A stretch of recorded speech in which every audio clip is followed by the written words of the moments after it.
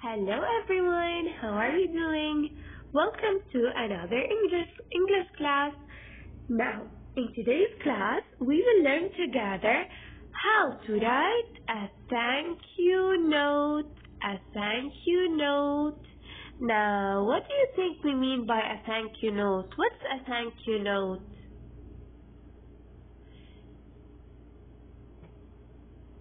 When you say you say thank you to someone who did something good to you, right? And we usually write a thank you note to simply say thank you to someone, okay? So, a thank you note is a letter saying thank you to someone. A letter that you write to say thank you to someone because this person did something good to you. Okay? And here in the picture it says a great big thank you. Now, how do we write a thank you note? So, again, a thank you note, it's a letter that you write. So, see, it's a letter. It's a letter that you write. Okay? So, if you look at this person, I'm going to call him Jem. Okay? So, if you look at Jem's head, we have the date. We have the date. Can you see? So we have the date first. Then we start with what? We start by saying dear. See, we use the word dear when we write a letter to someone, right? Dear friend, or dear grandma, or dear mommy, or dear daddy, or dear dad, or whatever. Whoever the person that you are writing the letter to. Okay? So you are greeting this person by saying dear grandma, dear mommy, dear friend. Okay? See?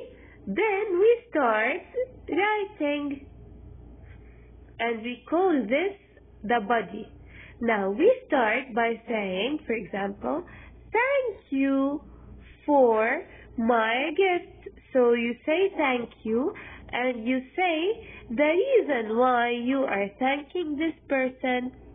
So, thank you for my gift. The drum is fun to tap. So, I say thank you for my gift. So, here, thank you. And why are we? Is this person saying thank you? He's saying thank you for the gift because apparently Grandma sent him a gift, right? And he's also adding a sentence which is that the drum was super fun to tap. So apparently, what was his gift from Grandma? She bought him a drum. Excellent. Okay, so again, dear, we start with the word dear. Dear grandma, you're saying hi, and then you say thank you, and you say the reason why.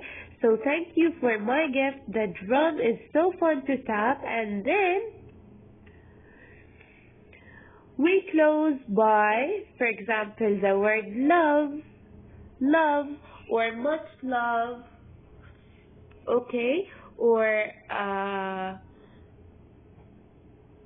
whatever the word that you like to use here that expresses feelings and emotion, you can write it, okay? And then, don't forget the comma, okay? And also when you write dear grandma or dear mommy or okay, you have to write the comma. Don't forget the comma. Okay? And then you write down your name. So, Tim. Oh, I called him Tim. Okay, now we know your name. See?